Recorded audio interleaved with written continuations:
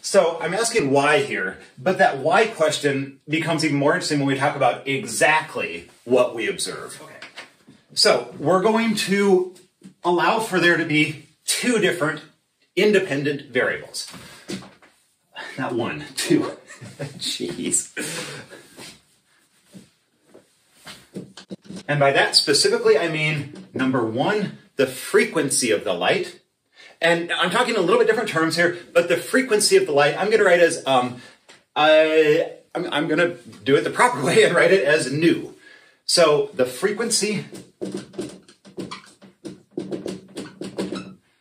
nu, and that's how we write it. It's kind of like a V that's a little bit drunk and wobbly, but it is in fact both pronounced and written nu. And so remember, if you have short light, short wavelength light, which is blue light, you have a high frequency. If you have long wavelength light, what that means, so basically the frequency, by the way, just to be clear, these wavelengths of light, you can imagine all traveling forwards at the speed of v.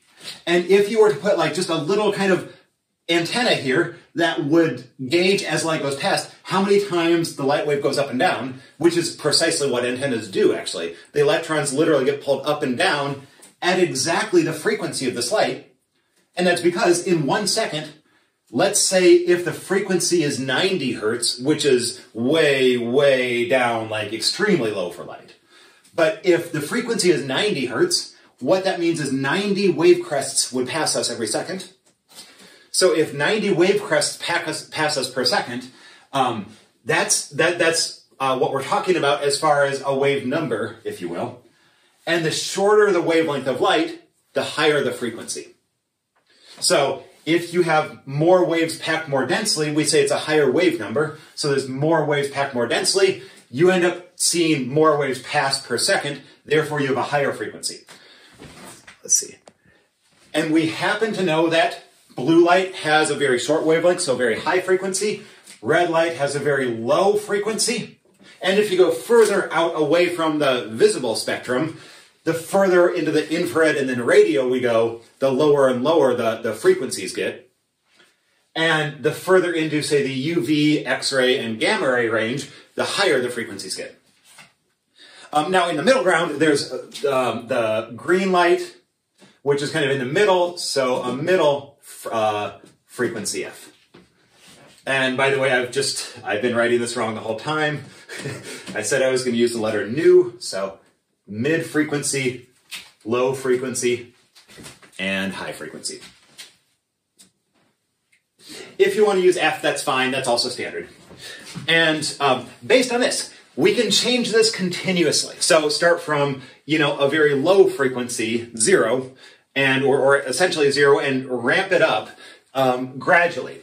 And we see certain effects. And the second thing, by the way, is the intensity of light.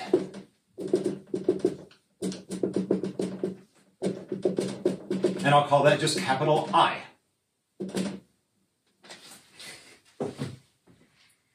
Now, that's a little bit confusing here. So what, well, I mean, it's not. It's to you, literally, how bright the light looks. It's more difficult to say than you would think. So how bright is the light? If you have a flashlight with a continually variable intensity, what it's likely using is what we call a variable potentiometer, or just a resistor that can take on a continuous spectrum of values. So what you can do is begin with a very high resistance. In other words, limit the current through that flashlight to extremely small values, meaning that you're going to get a very low lumens output. And then as you decrease the resistance, you allow more and more current to flow through that light. So like for the old-fashioned light bulbs, that light bulb would heat up and it would emit more light. And it goes typically as to like the 16th of the power of the temperature, because that's effectively what you do by turning the current. You're heating it up and it glows because of the heat. That's an incandescent light. For monochromatic light, it's a little different, but basically, if you think about a laser pointer where you can like make it brighter or dimmer, that's exactly what you're doing, changing the intensity. And so we have these two variables, I and nu, and what we're going to measure is, so our dependent variable, in all cases, we're going to measure the current.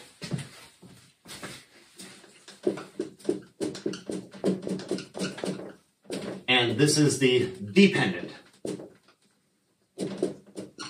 variable. So for both of these, think of this as the x variable.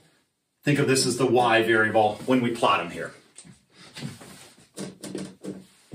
And I'm going to erase the left-hand side. And let me just go ahead and drop a couple sample graphs and see if you can kind of piece the puzzle here together to see what would cause this to be true. It's not really, but whatever. There are three variables, so in a sense, it's three-dimensional. So what I'm going to do is I'm going to graph kind of in an XY grid the two independent ones, frequency and intensity. And you can think of the third variable, the response, the dependent variable, as kind of a height meter here. I'll do it a little bit differently, though, so that'll hopefully make sense. So first of all, if you were to graph the frequency, let me do it a little bit smaller. Okay, so what I want to do now is label the axes. So I'm going to use a little bit shorthand. I'm going to, on the first two here, I'm going to graph the frequency, again, in an increasing manner. And on the y-axis, I'm going to graph the current. I'm already using I here. I'll use the electrical engineer version of it, I. Now, it would be DC, so you actually should be using capital I, but we're already using that. So again, I'll do it a little I like that.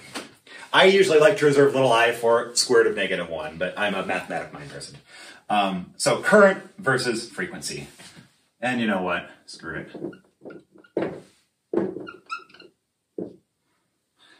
Current. I like that better.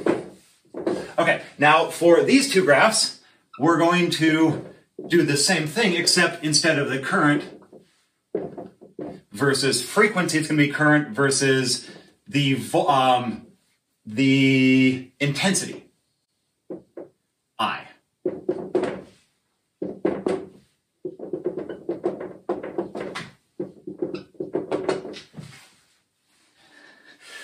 And I need to make a correction for the bottom too. I'm an idiot, I'm sorry. And let's just go through one by one exactly what response we're going to get. So before we do that, why don't, with a pencil, why don't you try to fill in what you might expect? And what we're going to do, again, we're going to start at a very low frequency, and we're going to measure the current as we increase that frequency. So in other words, we're going to measure the amount of electrons that are jumping ship across that capacitor to fill the current. And then try the other thing as you increase the intensity of the light bulb. So as you shine more and more light onto the plate, how will that affect the current that we get out? So just think about these two at first here.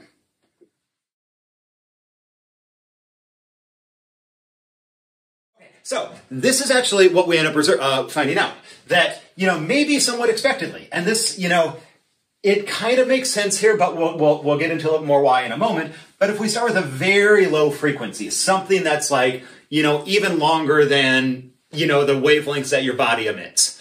Your bodies emit light that you can do the calculation, but it stands in the pretty mid-infrared, by the way. So if you have light that's, say, 100 meters long, a very long radio wavelength, and you start shortening that, you're going to record what happens for the current as you gradually go through the infrared and then the visible range. And here's something that's interesting. And now, don't read anything into the color other than it's this, what I'm using. What we find is that if we're doing this at a constant intensity, and by the way, this is important. So we measure the current at constant intensity. And that's going to be true. Here we're going to keep it at a constant frequency. Again, you can only change one variable per time. So if we measure that at a constant intensity, and the only thing we change is the frequency, what we find is that when we start actually seeing the light, when it's in, the infrared and then even the red, we're not actually seeing any current at all. We don't have any current. And again, to be clear, we have, let's say, red visible light, then we'll have green visible, and then we'll have blue over here. That's the visible spectrum according to frequency. And so oddly enough, like you keep ramping it up further, and you still get no response until all of a sudden you hit a certain value, and then now as you increase it at a linear rate, the current that you draw also increases at a perfectly linear rate. And I'm going to label this a very specific frequency, nu subcritical. And in fact, I'm going to label it nu sub, critical. And I've now twice broken my rule of calling the frequency nu. Yeah, whatever. So that's a strange result. That's not something that we should expect. So there's some minimum value there that after that, it's a perfectly linear amount. So let's now take that same situation, but flip it. Let's take some random frequency here. So at a random, at constant nu greater than nu critical. Because that's really important. You don't want to try to change some other variable when you're not getting the response here. So let's take some known response.